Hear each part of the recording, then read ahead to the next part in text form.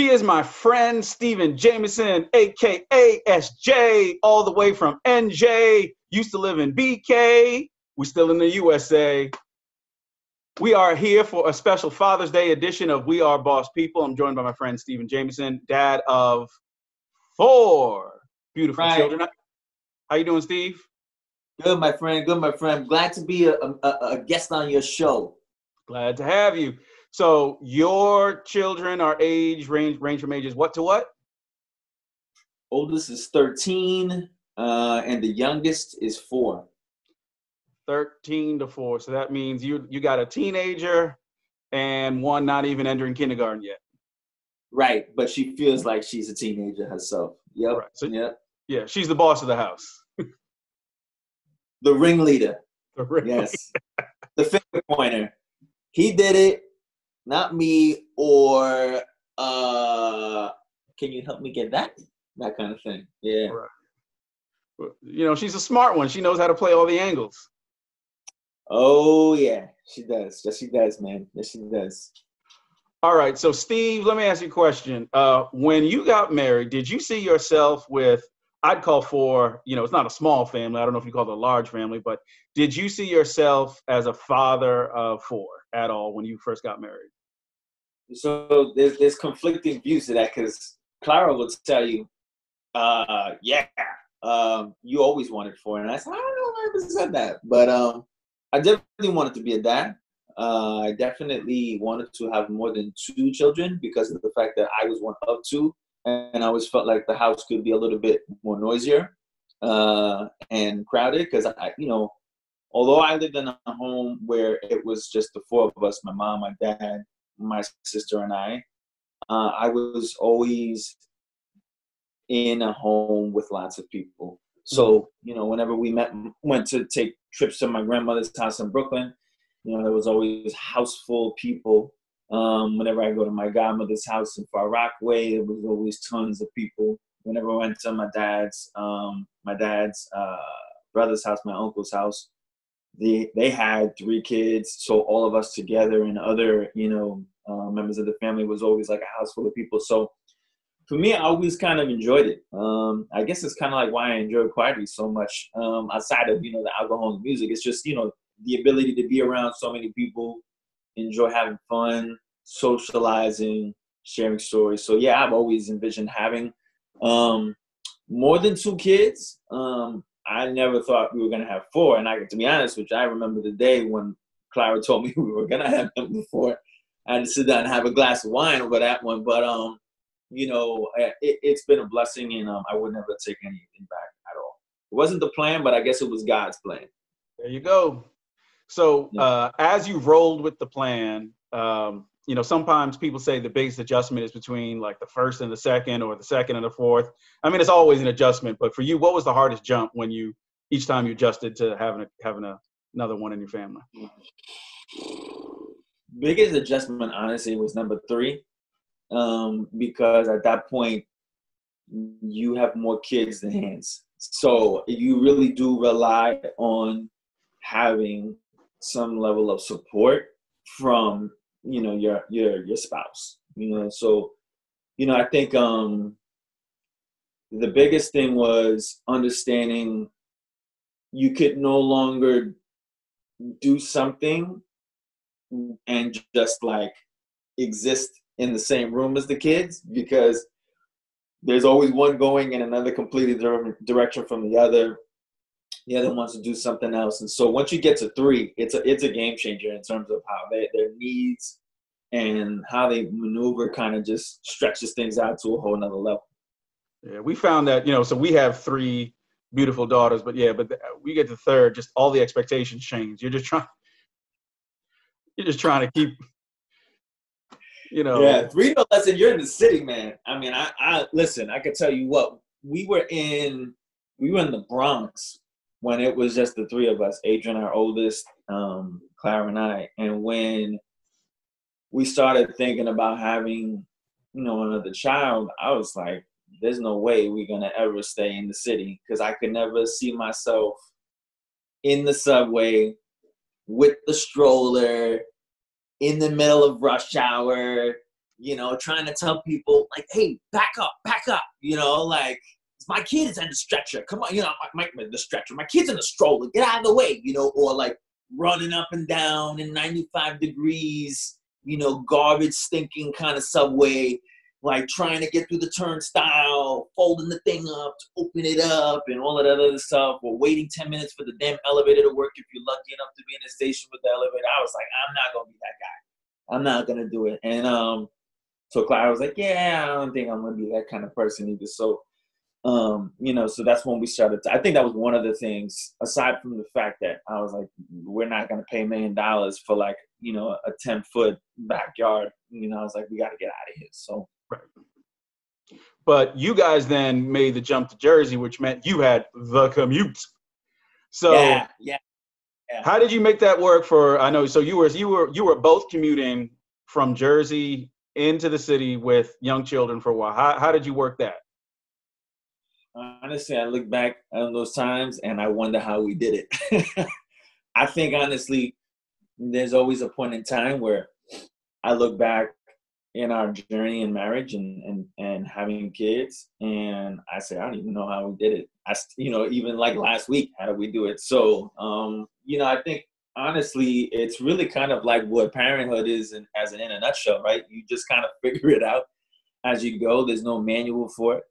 People kind of tell you what you should do or should be from an overall, like, characteristic standpoint, but you just really kind of, it's one big improvisation, for your entire life. So for us, when we were both in advertising at the time, and as you know, advertising is a very crazy, demanding job, we were figuring out how do we get to work on time, get to school the kids on time, then come back to pick them up, and then do the homework, and then do the the dinner and the bath and the bed and all of that, and fit it all into one day. And I tell you, it was crazy, man. We used to have to put the kids into before care for like an hour, drop them off at like 7:15 at the latest, run to catch the train at 7:27 to get to work by like 8:30, to then leave work by 4:45 to catch the 5:07 to get home by 5:45 to then run and get to daycare by 6 or aftercare because they close at 6:01. So the minute you're late, they're gonna charge you another $5 to $10 for every minute you late. And if you're late more than 3 or 4 times, they're gonna gonna pull the enrollment and be like, "Sorry, buddy, like we're not gonna be able to keep you with your kids. We'll keep your kids here." So it was stressful, man. And obviously kids are human beings. So there are gonna be times where they don't want to leave the house, they don't want to get up, or they decide on throwing themselves on the floor because the outfit you gave them they don't want to wear. Or they get sick in the middle of the day. And it's tough, man. Honestly, there were days where it was just crazy. You feel guilty dropping them off so early, and then you feel guilty taking 2 hours to pick them up when you get the call that they're sick, and you gotta manage the trip back to your house in off-peak hours where the trains are not coming every 5 to 10 minutes. So it was tough, man. It was really, really tough. Right. And both you and your wife were in the advertising side of the marketing industry. Would you say from your both experience that the advertising industry was family friendly, meaning that they tried to make accommodations to working parents? So here's what I would tell you, right? I was fortunate to work for good people in many instances, not all, but many, you being one of them. Obviously, Marissa, who you and I both know we work with, who were understanding. But as I think time goes on, when you're in an industry like advertising that's predicated on youth, right, and being able to work different times of the day all the time, because creative, that's how creatives are and all of that. It's funny how people tend to lack creativity when it comes to being a parent or a working parent, right? And how there's only so many times they're going to allow you to call out sick because your kids are sick, or you got to go to a doctor's appointment, or you got to take a call on the road because you have to do something for your kids. So for me, I knew it was going to be something that was going to be a source of conflict, not only for our marriage, but also in what I wanted to be in terms of a parent, a father for my kids, right? So, I had that long conversation with myself of, what's more important, my career or being a parent, like being a dad, like being around, not seeing my kids have a better connection with a nanny or somebody at a daycare than me, right? Or having those moments where I don't know what my son really likes or my daughter really likes because I only see them when I wake them up and when I pick them up and eat dinner with them and then put them to sleep. So, that was a big point in my life where I realized probably around early 30s, like, I knew that, you start to look at people in the office, not because of their stature, but like, what does their life look like? And ask yourself, is that what I want my life to look like? Right. And, for me, I kind of realized at that point, I needed to figure out another way to kind of create some sense of stability, not just financially, but like home, like work balance, home kind of like, right, so that I could feel good doing both and not put myself in the predicament that I saw so many others do, which was make a decision of one or the other and then let the guilt kind of just live within them or just kind of tune it out and become this kind of like, I don't want to say apathetic, but just kind of like disconnected person, So that wasn't necessarily a hard decision for you, putting some of the career aspirations or looking at them differently because, you wanted to make sure you would be there as a father. No, for me, it wasn't really like that, but I would say it isn't that way for everyone, right? For me, it was different because for me, I never looked at my job as my sole motivating factor or sense of fulfillment, right? So for me, it was more of I was doing things because I was passionate about it, but it wasn't my only passion, right? I think many times when you see people, and this is not a knock on anyone, right? And many times you see people who are successful in their careers, they are giving 110%, meaning their sole focus is that, right? And I think that's kind of the price for success that you see, right? Like if you watch the Jordan, The Last Dance or whatever, although I'm a Knicks fan and I hate the Bulls and I hated Michael Jordan, I think I watched it not only because that was the only thing on TV, but I watched it because it was interesting to get inside the mind of somebody who was so good at his craft, right? And you realize when watching it how much he gave up in his life in order to become one of the best to ever do it in his particular trade or craft, right? And so if you take that and distill it and just think about it in any kind of trade or skill or career, that's really kind of like what it bubbles down to. How much do you want to make it the center of your life so that you can aspire or rise to certain heights, right? Anybody, right? I think if you watch Michelle Obama's Becoming, right? She talked about how much of their life they sacrificed because they felt so passionate about, what they felt being in office would do for, the country, right?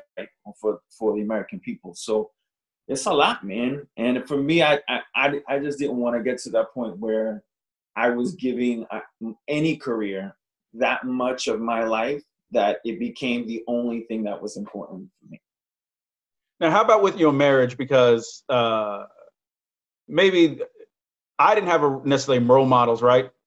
How to do it with dual income, two professionals, with kids, living in an urban environment. So, things that you might have picked up is either American cultural cues or from your family about the way the husband's supposed to be. But that doesn't work when you have a, thankfully an independent, smart working wife as well. So what kind of things did you maybe have to unlearn to make it work with Clara and keep the peace and keep it going? I'm still unlearning, brother. I tell you right now. And I can tell you that because if you really think about it, our generation, our breed of men right now, we live in a completely uncharted territory, right? Like, so you think of our parents, right? That generation, there was a beginning of a dual income household, but in many aspects, for better or worse, in my perspective, many of the jobs that women at that time were getting were very low to maybe mid-level jobs, right?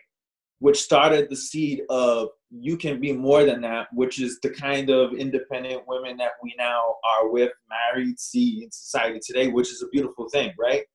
But as a result of that, it isn't until now men relationships, right, are starting to realize that now you have the same type of aspirations, same type of equal ground, the same type of, or at least closer, um, will or ability to get to a higher level or pursue your career as far as you want it to go, that you realize how much comes into it, right? And so you then have to come into that really intricate dance step of, figuring out how do you guys move up at the same time, and then how do you kind of balance all of the plates, right? Because the reality is something's got to give at some point in time. And honestly, it's still something I'm figuring out because there isn't a manual for it, and there isn't an understanding of, do you just let it go for a little bit and then pick it back up? Do you let it go forever, right? It's like I always kind of, when I talk to Claire about this, I talk about it as if you were to look at 24 hours in a day, right? And it's a pie. The pie never gets bigger. You never get four pies, you got one pie. And it really comes down to how you cut the slices, right? And so when you cut the slices, you can make them bigger, but if you make them bigger, there's less slices. You can make them smaller, but then, there's smaller slices. So you have to always figure out how exactly are you going to spend your day, right? And the more things that you do, the less time you have to do everything. So you have to make choiceful decisions, right? And then not only do you have to make those decisions for yourself, but then you have to do it in tandem with other people, which is a very difficult thing for anyone, right? When you go from being independent to I do it whatever I want, I do it my way, screw everybody else, to now you have to compromise with somebody else. And then, the little ones that are around you, where, they pretty much suck up all your day, if they really could, because they're relying on you so much. So it's a dance, man. It's a TBD, WIP, DIY kind of situation. So everybody's experience is unique. But I could tell you honestly, the biggest thing that you can hold back, you can kind of lean back on, is the love that you have for each other, and the fact that, at the end of the day, you guys share the same desire of making each other happy, right? And everything evolves with time, parenthood, marriage, personal aspirations. You just got to find ways to make it work day in and day out. And it's not easy, man. So how have you noticed, like, what have been your cues when you've been out of balance, or you either need to make sure that you're taking better care of yourself, or that maybe one of your kids might, need a little more attention? But just first about you, like, how have you noticed when, okay, I'm red zone, I need to pull back a little bit? When the drinks go down too easy, I would say, not being able to sleep at night, or finding myself just getting up for no reason. I would also say being short, like being just angry for no reason. Also, I find that to be something where I kind of say, I got to kind of chill out for a little bit. But honestly, sometimes it takes my wife or my kids telling me, like, hey, what's going on? Like my last job, I was working so much and thinking so much about work that, I think it was one day the kids were like, Daddy, what's going on with you? You seem like you're angry all the time. And I was like, wow, I didn't realize how much I was kind of creating that kind of energy for my kids and for most likely my wife too, for Clara. So that made me kind of look back and be like, I'm not going to be like this, right? And so sometimes it's just other people you love being around you telling you like what's going on, and then being like, I don't know what's going on. You're like, what do you mean? Like I can totally see it, and you sit back and say, huh, yeah, I guess something is going on. So. And what have you found works for you to kind of pull you back to center? I would say I'm still working on it because it wasn't something that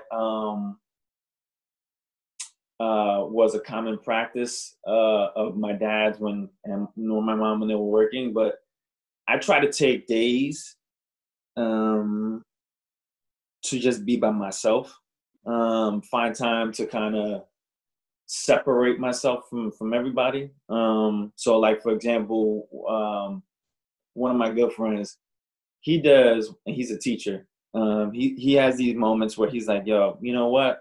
It's kind of crazy out here right now. I feel like I'm stressed out. I'm going to call out sick. Screw it. I'm going to take a day off for me because I feel sick. So I'm going to take a day off, right? So exactly. So he would take a day off and he would literally just, stay home and relax, and I think I often felt the guilt of doing that. And I honestly still do because Clara would be like, why don't you just take a day off? And I'm like, no, I'm not sick, so I'm not taking off. But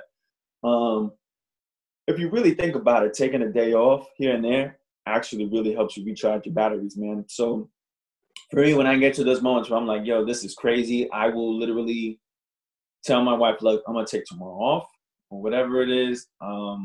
I am not going to be doing jack. Don't ask me to do a honey-do list item. Don't ask me to do nothing. Like, the kids are going to school, when, of course, that was the case, right? And I'm just staying home and chilling. Like, I'm going to read a book, go for a walk, whatever it is, right? And I would do it that way. I love that.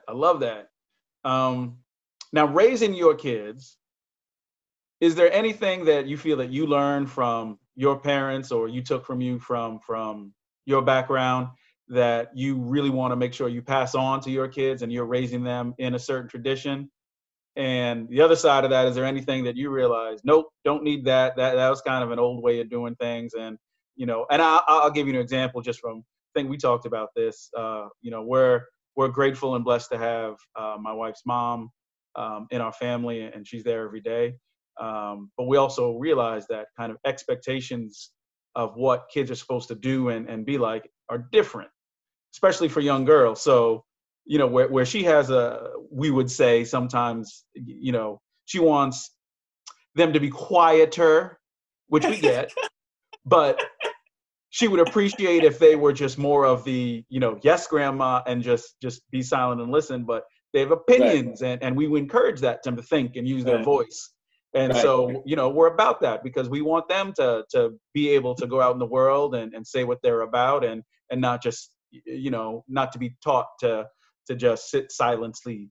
So that's an adjustment, even as we're trying to understand, how to make it all work and what she deems to be respectful behavior and navigating all that. Right. What about for you? Any examples along those lines? It's so funny you say that because I was actually sitting down last night in the backyard with Clara where I made a little fire and I had the fire pit going. We were talking about that very same thing and how I grew up. My mother was very like, do what I tell you. Do it just this way. Follow directions, right? And I was telling, Clara, I said, I don't want our kids to grow up like that. I realized as I got older that many of the people who are, I don't want to say successful, but they're at higher positions within their career are people who are able to operate outside the norm. They're able to feel comfortable doing things their own way. They're able to say like, no, I don't agree with you. That's not a great idea. I think this way is the better idea, and be comfortable with disagreeing or having people tell them like, no, it's a bad idea. Like, all right, we'll see, right? Because they're confident enough in what they think is right, and they're okay with opposition and they're able to define themselves and get farther ahead in their careers, right? And so I was telling Clara, I was like, I want the kids to feel like that. I don't want to be disrespectful because they get smacked in their mouth, right? But I do want them to feel like they can be confident within themselves, and they can feel okay doing things a different way, going a different way, right? Because if you don't have that kind of mentality, you then often find yourself living in self-doubt or following others and never separating yourself truly from the pack, right? And being your own self. You're just within a system that's been created by people who are independent and are at the top, right? And so that was one of the things we actually talked about last night that we continue to kind of figure out, because again, it's not something we were raised with. And like you said, as kids, as they start to develop their own kind of independence, sometimes go a little overboard with it. So you have to figure out ways to rein them in. But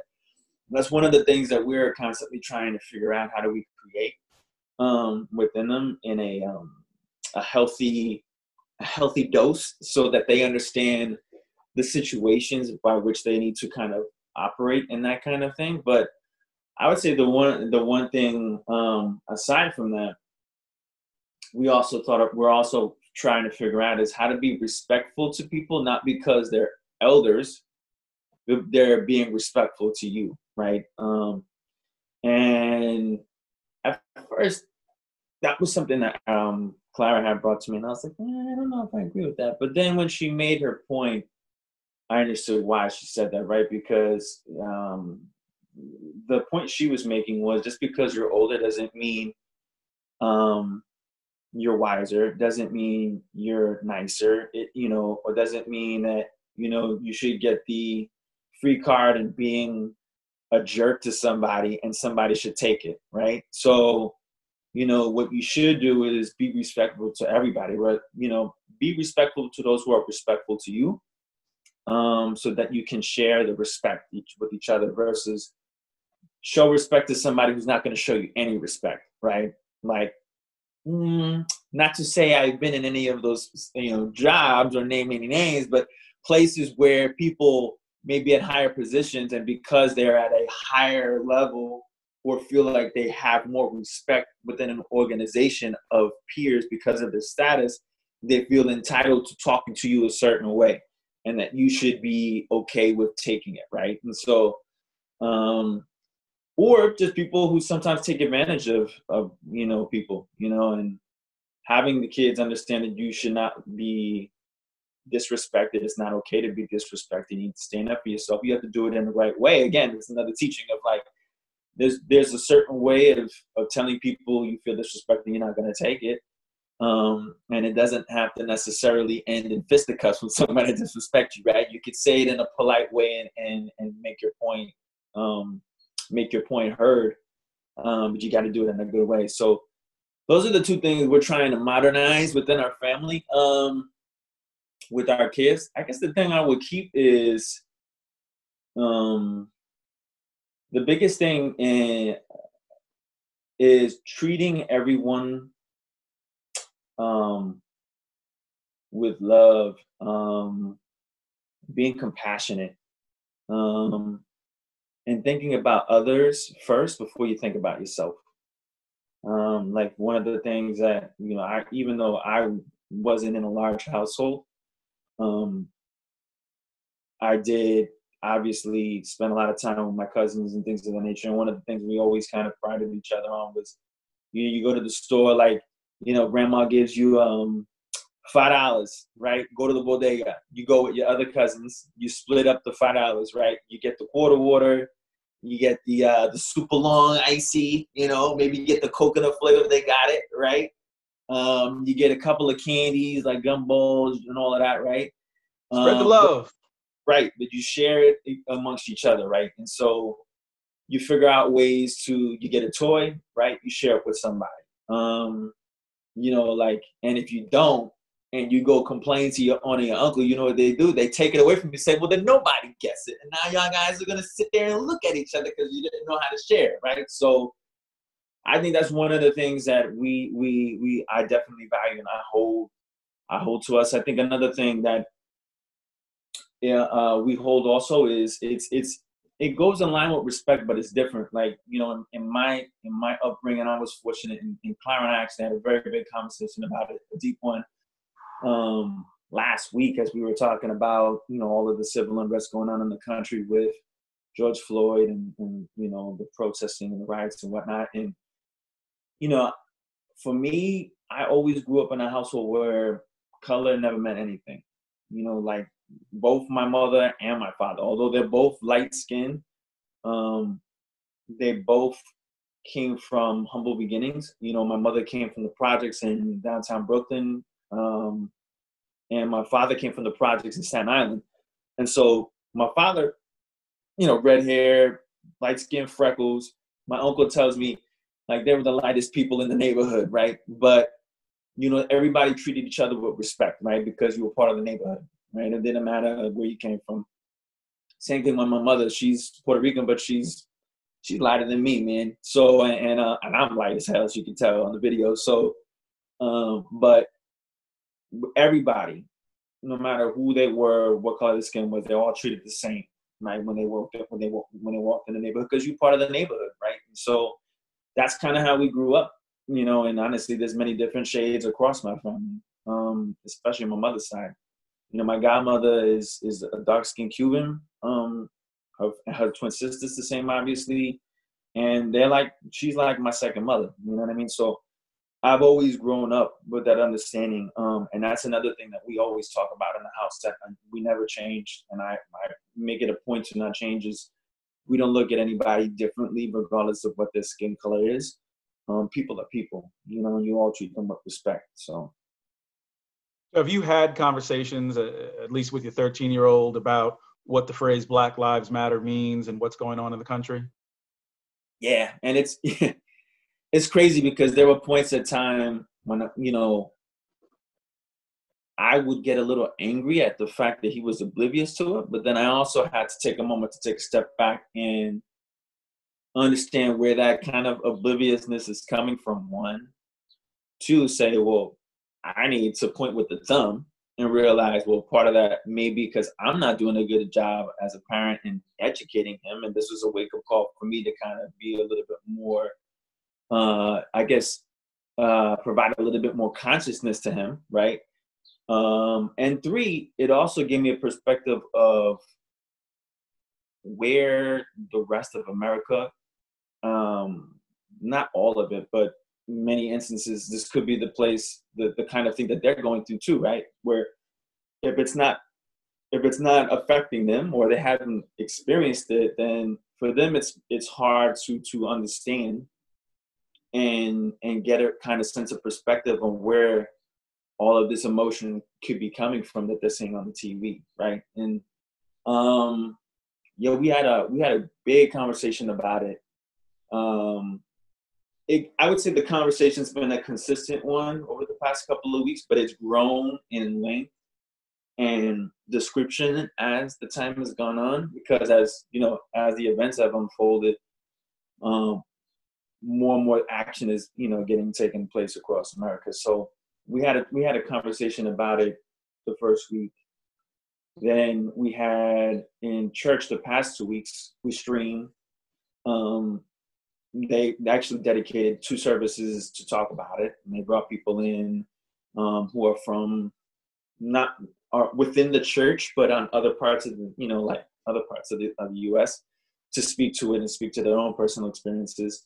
And from those conversations, we usually at the end of church, we always talk about like, well, what did you get from church? What did you see from it? What did you hear from it? So we've had dialogues like that. And then recently, last week, we actually had a protest in we had a march actually in town. And so we actually had the kids, obviously observing social distancing, had them participate in so they could see what history looks like, to see what it is to actually feel so strongly about something that you're going to be vocal about it, and you're going to get together with people in your community and you're going to talk about it. So, and ask them, like, what did you feel like walking down the streets? What did you feel like seeing all of these people come together and talk about these things? So, and then honestly, it made me reflect a little bit more of like what the society is going through, right? Like, I don't know if this has been the case for you guys in Brooklyn, but like in my son's 8th grade classes, nobody talked about it at all.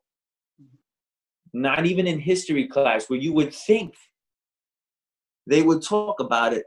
Had anybody given any conversation of like, what have you guys been seeing on TV? What have you been feeling? Like, what's your perspective on this? How does this relate back to things that have happened in history? Like, nobody. I didn't get an email from the principal, the superintendent, PTA, nothing. Nobody had talked about it at all. And I thought that was really strange, because I can remember living in a time where OJ, Rodney King, that we talked about it in school, you know, and just because you're at home and you're having to live in Zoom meetings doesn't excuse the fact that you don't at least send an email or have a conversation in video conference about it, right? But nobody, I don't know if it's for fear of liability or like, again, because they feel like that doesn't happen in their neighborhood or they don't see it, that they need to talk about it. But I just found it really, really weird, man. So we've been having lots of conversations about it, and it's been weird, man, you know, but it's been a good wake-up call to constantly keep it top of mind for the kids so that they see it. And it's definitely lit a fire under myself and Clara, and making sure that we always keep it top of mind moving forward. Because I don't think we realized how oblivious not only our kids, but the rest of society was to this, because of the fact that they never been exposed to it to that level. Because for Clara, though, she's experienced it. Like, she's had to live it many, many more times than I could even imagine. And she's known what it's felt to be discriminated and put down and be made lesser than and called names and stuff like that. And she was like, you know, she wants the kids to understand how wrong it is. So It's been a real, real interesting journey these past couple of weeks. On the culture side of what you're sharing with your kids, if they grow up and go to a family party, what song do you want to make sure that when it comes on, they know this is the song that they have to know the lyrics to and have to dance to? What are you schooling your children about, Stephen? Well, it's definitely Spanish music. So as long as it's something in Spanish, I tell them it's good. We definitely lead with the salsa first. We'll probably do like some Hector Lavoe or some like Ismael Rivera, which is old school salsa. So definitely that.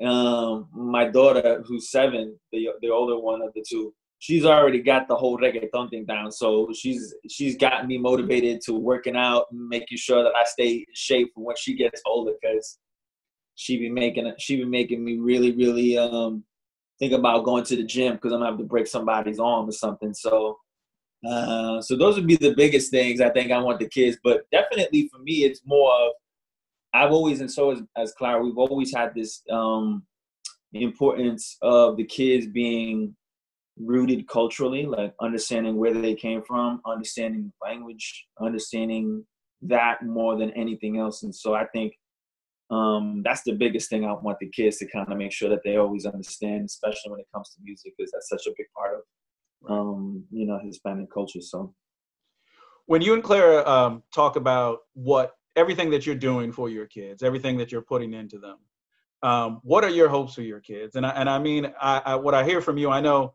you're not the type of guy who's doing all this just so that your kids can get, say, a better career or a better job or have a higher income than, say, you know, you might have been able to achieve for yourself. When you think about what your hopes and your dreams for your kids are, what is that? What do you think about? What does that look like to you? You know, you'll be able to rest content when you know that your children are fill in the blank.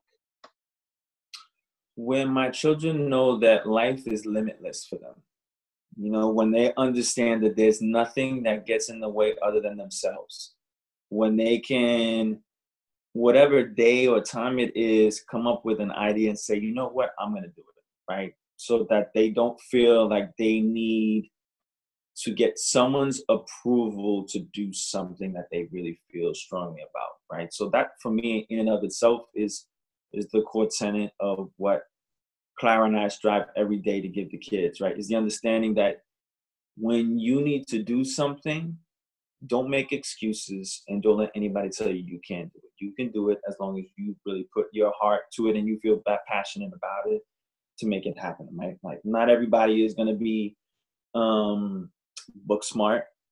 You know, not everybody is going to want to work in a white collar job. And some people are not going to be comfortable working for someone else, right? And so that's totally fine.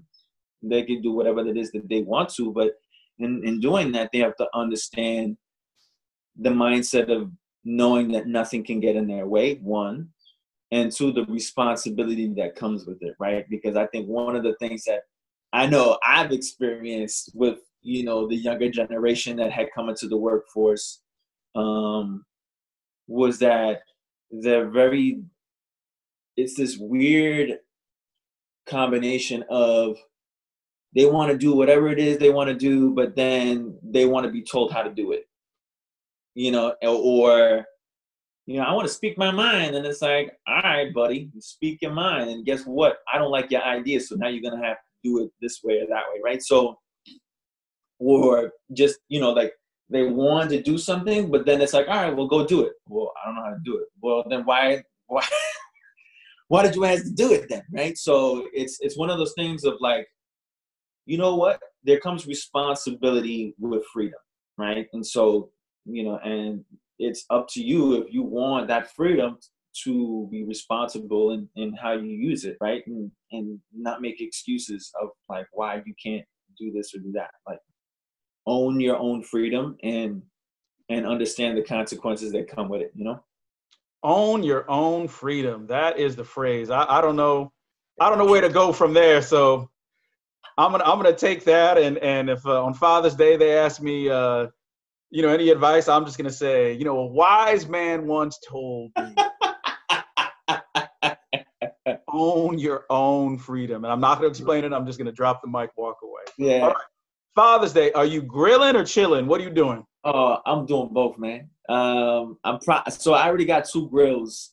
That's another thing that I love about home ownership. I got a place I can go to the backyard and I can grill, and I don't have to worry about, well, if I have a porch, you know, that's not part of the building code. You're not supposed to be grilling outside, or going out on the sidewalk and then somebody telling me like, yo, you know, that's not really allowed in the neighborhood kind of thing. So I got a charcoal grill and I got a gas grill in the back, but I was thinking about getting a smoker this Father's Day, and then getting a nice brisket and letting that thing just grill nice and slow, man, at like 225 indirect heat.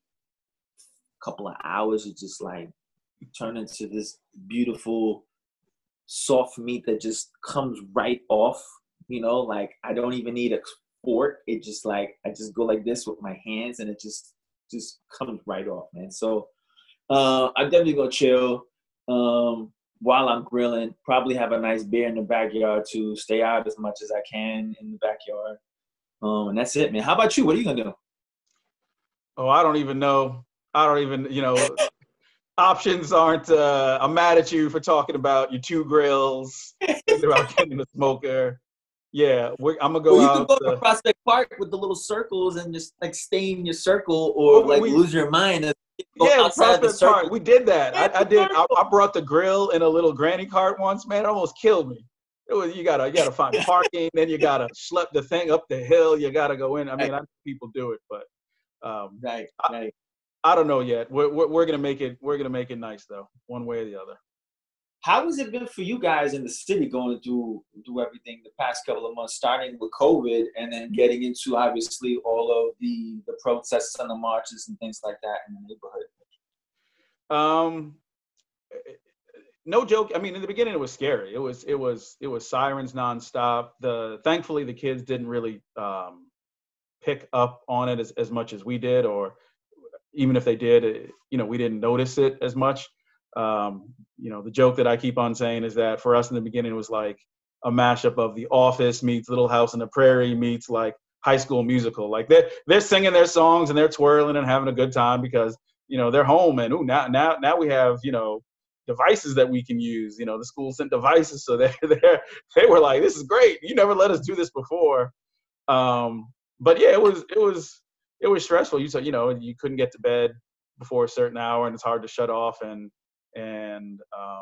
even if you didn't watch the news, the ambulance is just going up and down the street, 3-4 times an hour was enough to let you know that it was kind of nuts. So wow, man. Yeah, thankfully things have stabilized. I think at different times we saw the our family react in different ways. So trying to be sensitive to that, but also know that we want to try and keep them to some kind of structure and keep things going. So like you said, it's just been flexible and adjusting and yeah, like we talk about things that I know that my family had to do. So I know my dad and their generation, a lot of things, they just made it work. So that's one thing that we're trying to pass on to them when they're talking about, one of them said something about, I don't know if they used this exact word, was like the summer's ruined because things that they might have planned to do, they can't do. And we said, no, it's not, it's different.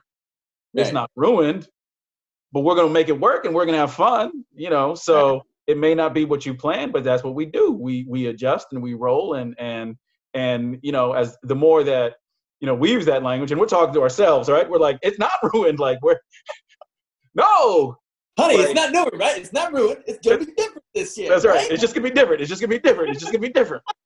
But the more we've used that kind of language to them, the more that we hear them every now and then say that and figure out how they're going to, and we've seen them. They've been like really creative at times. They've done things that have amazed us. Everyone gets on everyone else's nerves. It's a small space. So definitely made us think about the move to the burbs a little more closely. Our oldest, who's turning 10 in August, has a little corner of their share room. So she's like, this is my corner, right? This is how you do when you fight over real estate. This is her corner. You can't go in her corner. It's her corner. She has a corner. Other children may have their own rooms. She has her corner. Don't mess with her corner. Right. And then we, and we respect that. You can't. That's her little peace of mind. But like I said, that's with the amount of people who've been on the front lines and the amount of people who've been sick. When you're able to work from home and you have food and everyone's healthy, what can you say? But you're thankful and you're blessed and you're just adjusting and making it all work. So. How's the virtual schooling been for you? Interesting. I mean, they've adjusted. But how have you and your wife adjusted? Because I'm sure that's been a very interesting dynamic. That's part of it where it's like, I mean, I would never say things are 50-50 because I know there are things that I know that my wife does that I don't even count. So I'm not saying, but we have a shared responsibility. I'll put it that way. We have a shared responsibility. Times that have lived up to that shared responsibility. But we divided and conquered. We said, all right, you help this one this day, you help that one the other day. And, you make it work. So I'm sure like with you, it's we don't have a space where there are offices that we can shut ourselves into. We're kind of all in the same space. And, you have to make a choice. Like, there might be an email that I was working on or something I want to finish. But, if I've ignored my daughter 2 or 3 times in a row and said, I can't help you, I know I can't keep doing that because I have responsibility to work. But I also know that if my daughter keeps on hearing, I just no, and sees my face in a screen, like that's going to have an effect in other ways, even if she gets the work done, on her own or someone else helps her. So I've had to check myself when it would be easier for me just to try and work on something where I was like, no, I have to pull myself out of what I'm doing and actually be present with her because that's more important. And I've had to catch myself and, you get frustrated because you don't feel as productive as you could be or should be. And, back your head if you're worried about your job and what if I'm not showing productivity, but it's just, it's like you said, it's a lot of little choices and making it up DIY, as you go and just, just taking care of one day and moving on to the next. So how do you coach yourself out of those moments? Because I think we all Oh, especially now with the phone where you can easily get distracted, whether it's work or otherwise. How do you pull yourself out of those moments and be truly present with your kids, right? Because it's easy to say in theory or envision it happening. And, you see yourself smiling and laughing with your kids and playing shoots and ladders, like in a commercial where it's like, good job, Billy. And then like real life hits and you're like, I gotta do the clothes, get lunch ready, follow the schedule, jump on the conference call, get the homework done. How do you find the time to pull yourself out and allow yourself that grace and allow the kids that grace of being a kid and connecting with them in that kind of manner? Because it can be very difficult. Like I could tell you before I let you chime in, like as much as I love having 4 kids, we are literally running an operation every day. Oh, it is absolutely. Schedule. It's going to take 20 minutes in and out. Let's go, move it on. And sometimes in doing that, we don't allow ourselves the opportunity to just like be with each other because we're so focused on if we're late for this, the rest of the day is completely screwed, Right. So how do you pull yourself out? So on the operation side, it's just, if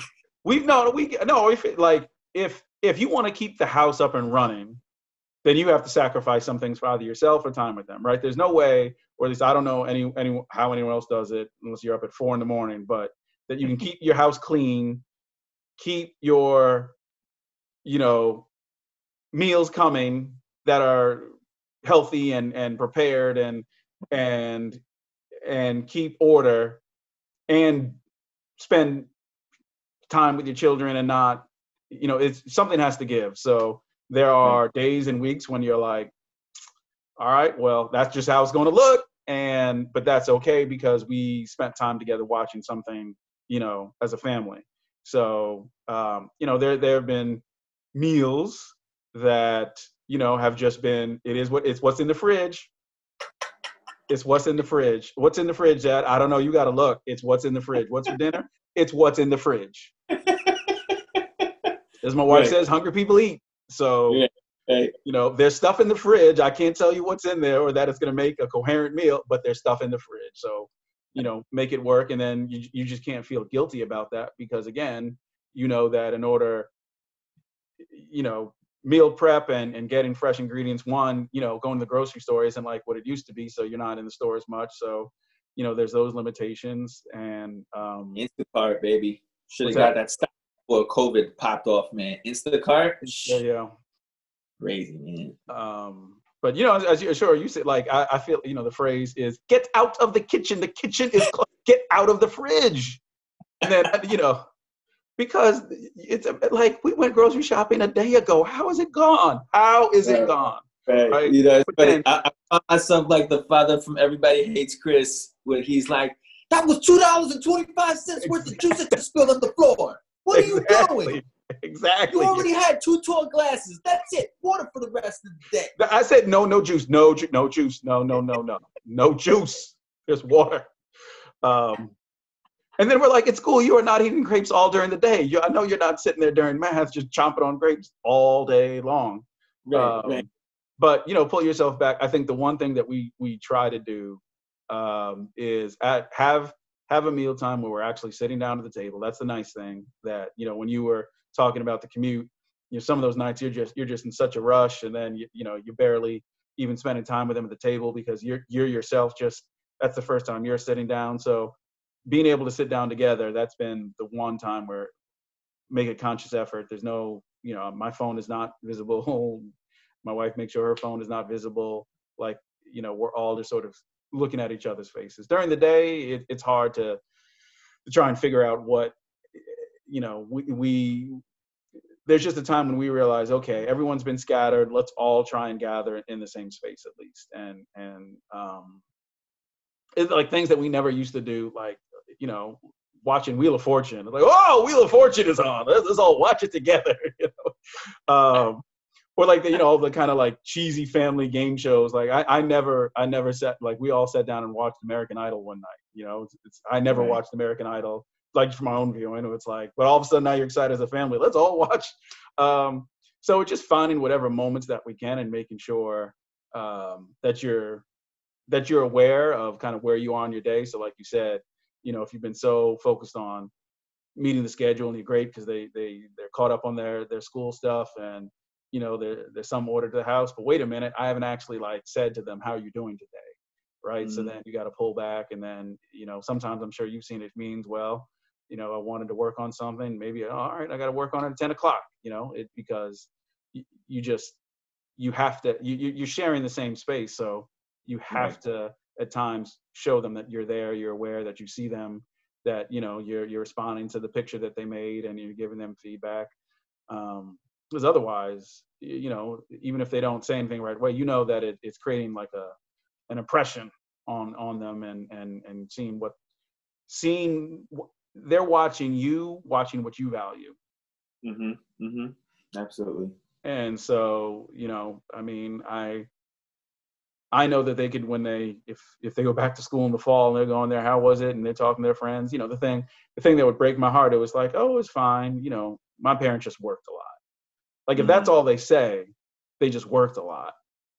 Wow. That would be a heartbreaker, Yeah. We do have to work, right? There's a responsibility and a commitment, both for your own professional pride, not even just worrying about, job loss, but if that's all they take away from this time, then we didn't do the right thing by them. Right. So what have you been doing, or how have you guys been having conversations with the kids about, all of the civil unrest that's been going on, the protests and the marching, the stuff in the news, and all this crazy stuff with the president and police, the tear gas and all that other stuff? Like, what kind of conversations have you been having with the kids? I mean, obviously, it's got to be a very, very, a very unique conversation for you guys as well, because of the fact you're both, when you guys are a multicultural family, just like myself and Clara, right? So, like, what have you been doing in terms of the kind of conversations you've been having? Yeah, I mean, we, with our oldest daughter, who's turning 10 in August, after about a week of, I think the first week of Mr. Floyd's death, we were absorbed in it, right? It's a lot for us to take in, and managing your own emotions and everything. And then we realized, okay, we need to have a conversation with her to let her know what was going on.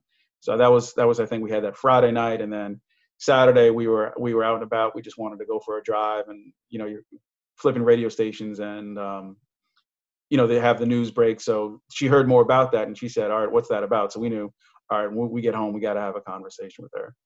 And so, we didn't show her the video, obviously, but told her what was going on, and let her stay up and watch the news a little bit with us and answer some questions. And, and we wanted to let her know that it's not all about struggle. It's not all about, what people are doing to us, or doing that, when you look even at American history, that it's not just someone did something to us, and so then this is how we respond with a protest. You said, look, you come from a line of people who have made a lot out of a little at times, and there's genius and there's creativity. So to understand that if she identifies, she is, my wife is a Black woman, she is a Black woman. So to understand that your history is not limited to simply protesting and standing up for your rights, and looking at, the history of injustice.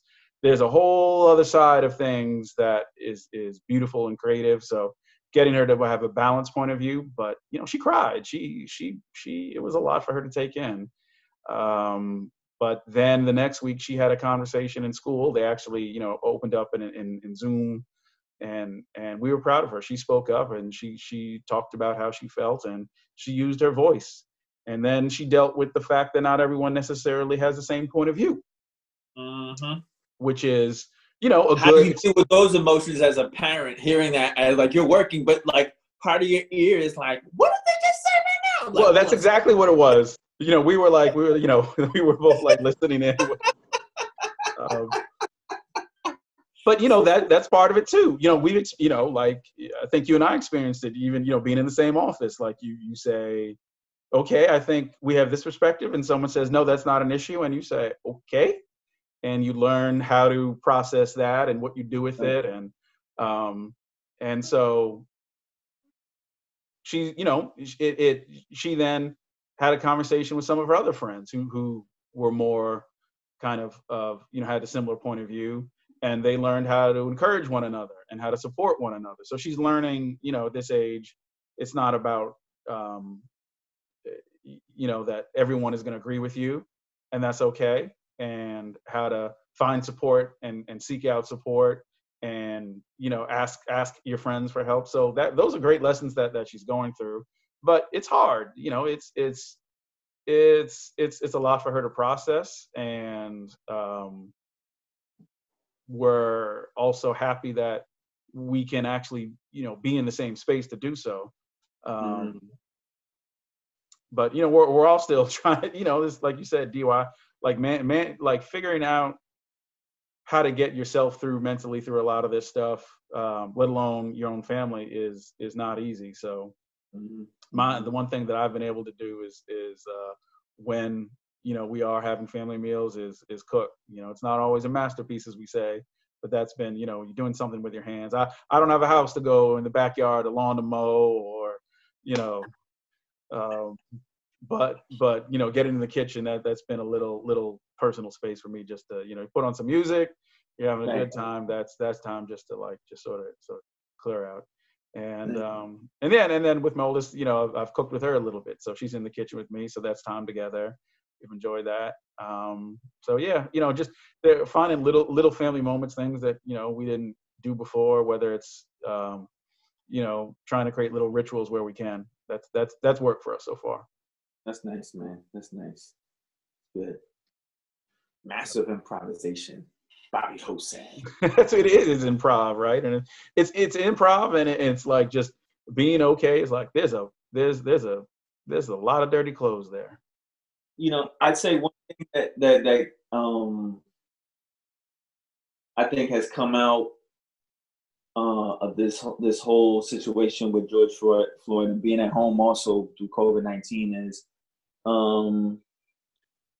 the ability to showcase the kids all of the different spectrums of what reality is, right, in life, both good and bad, right? Because I think one of the things that I always pride myself in doing as a parent, and as well as Clara does, and I think sometimes she crosses the line a little bit with it, but it's being real around the kids, like showing them what real marriage is. Meaning, sometimes we're gonna have arguments, and the kids are gonna see that, and we're like, oh man, look at these guys. When they get real quiet because they know daddy and mommy are arguing like a mother, right? Or, honestly, I curse a lot. And I curse in front of the kids, and the kids are like, Daddy, you're not supposed to be cursing. I'm like, I got a job. I can curse, okay? When you get a job and you start making money and you got tax taken out of your check and you got to pay a bill, then you can curse in this house too. Then, well, I can curse. Get a job and then you can curse, right? Or, seeing me have a drink, right? So that they understand, like, okay, dad has alcohol, so that when they get older and they see it, it's not the first time. They understand how to be responsible around it. They understand, that there's a lot of things you need to be mindful of. And feeling comfortable being in their house around us, being themselves. Like, we really try to really we really try to preach that and practice it as well amongst the kids. Of like, just be yourself, be real. There's gonna be good and bad. You just gotta get through it, especially with all the stuff that's been happening on the TV and in the news with George Floyd. Right? Is like showing, like talking to the kids through things that are really horrible, and be like, there's unfortunately gonna be things that happen in your life that you may not get. And it's unfortunate, but these are things that happen in life, man. And you got to be prepared for it. You got to understand what it is, right? And understand that is wrong, right? And rather than just be like, oh, it's something on the news. Like, yeah, that was on the news, but that could be like real life tomorrow when you're walking the streets. So you got to understand that although it seems distant, it's really close, you know? So, so I think that's one of the things that we always try to keep like real close to us and try to practice every day. Because, you know, I think it is sometimes really good for the kids to see imperfection, you know, at its best, if that makes any sense. You know, the kids got to understand that life is not perfect, and that striving for a perfect life ultimately leads to your downfall faster than if you were to just take the disappointments that come, the missteps, and learn how to take them in stride and grow from them. You know, Right. so we try to do that every day. I didn't share this with you, but, you know, I'm sure you've seen where your kids try and do something and then it's not the way that they thought it would look, so they get upset. Sometimes based on their personality, some of them might get more frustrated than others. So even me creating kind of doing these video interviews was something that I'd thought about, but just thought about, didn't do. And one of the reasons I did them is because I was telling my kids, well, it doesn't have to be perfect.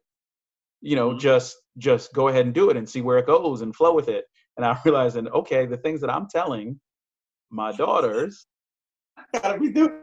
am I doing? Right. And like you said, and it's for them to see it, you know, is much more powerful. And so when I put the site up for this and I showed my daughter, she was like, oh, wow, that's you did that. And, you know, I mean, it felt great for her to say that, but also the fact that I was able to say, yeah, I tried it and I've done this. So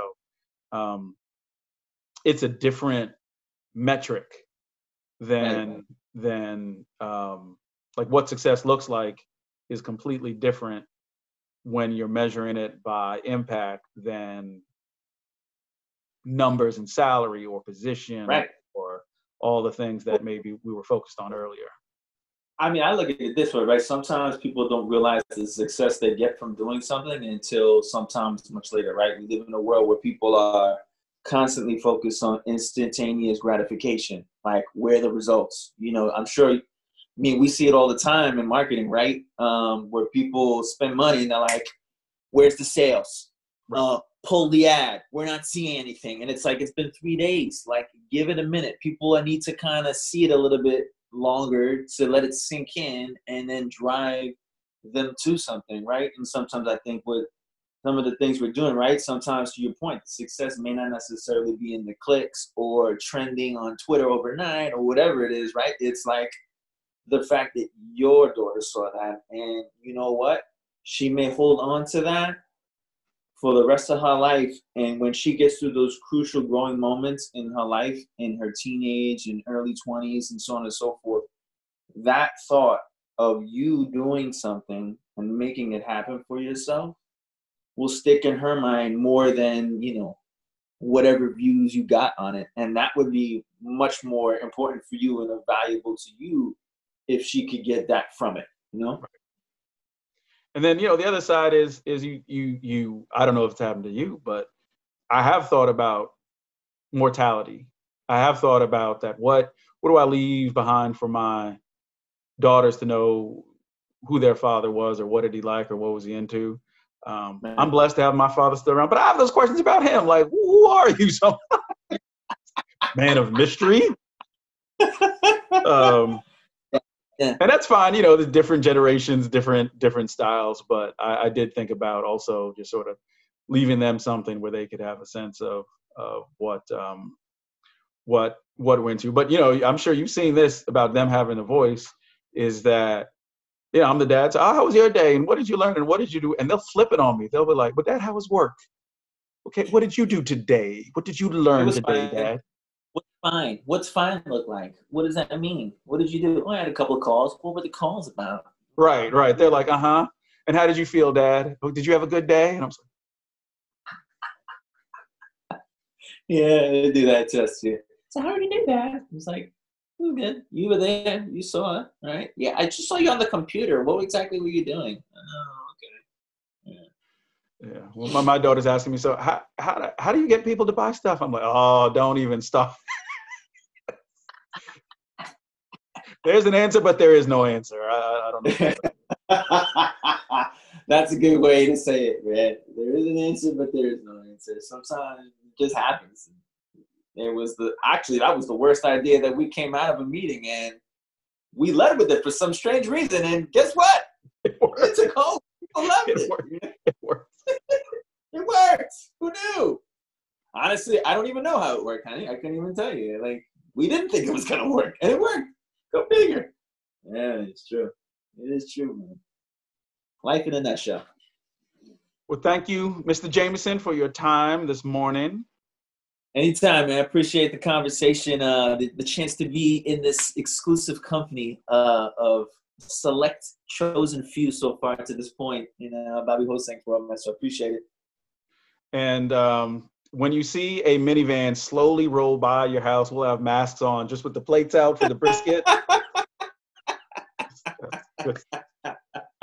You can leave the brisket by your mailbox. We will just take the brisket and roll on. You got it. You got it. Yeah. All right, Steve. Thank you. Have a good